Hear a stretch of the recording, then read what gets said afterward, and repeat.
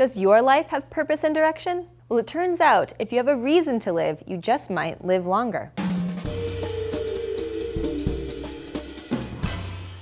Hi guys, Crystal here, back for DNews. It seems like we're always seeing news articles discussing the connection between mental and physical health. But researchers at Mount Sinai Hospital have recently announced that a sense of purpose in our lives can actually increase longevity. The research team performed a meta-analysis, so they didn't collect their own data, but they reviewed 10 studies containing information from a total of more than 137,000 people, and they found that a strong sense of purpose reduces deaths from all causes by 23%, and lowers the risk of heart attack by 19%. Researchers define purpose as a self-reported sense of meaning, direction, and a feeling that life is worth living. And all that can mean different things to different people, whether it's spirituality, raising a family, having a career you love, or creating art. A preventative cardiologist associated with the study is quoted as saying, "As part of our overall health, each of us needs to ask ourselves the critical question of, do I have a sense of purpose in my life? If not, you need to work towards that important goal of obtaining one for your overall well-being."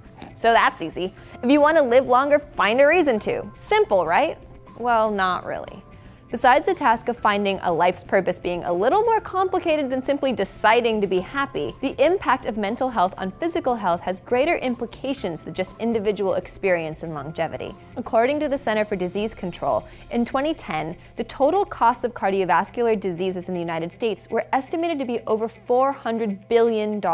Approximately $1 of every $6 spent on healthcare in this country is spent treating cardiovascular conditions. As the US population ages, the economic burden of cardiovascular disease on our healthcare system will continue to grow. A study performed at Harvard University followed men and women aged 25 to 74 for 20 years and found that a sense of enthusiasm, of hopefulness, of engagement in life, and the ability to face life's stresses with emotional balance reduced the risk of coronary heart disease. And cardiovascular health isn't the only health concern impacted by a more fulfilled life. Similar results have been published for diabetes and stroke, amongst other things. Society pays an increasing cost for treatment of these diseases, and it will be interesting to see whether the ever-increasing scientific literature linking mental well-being to reduce risk for chronic disease will result in a shift in emphasis from treating resulting conditions to preventative care. So it gives you purpose in your life.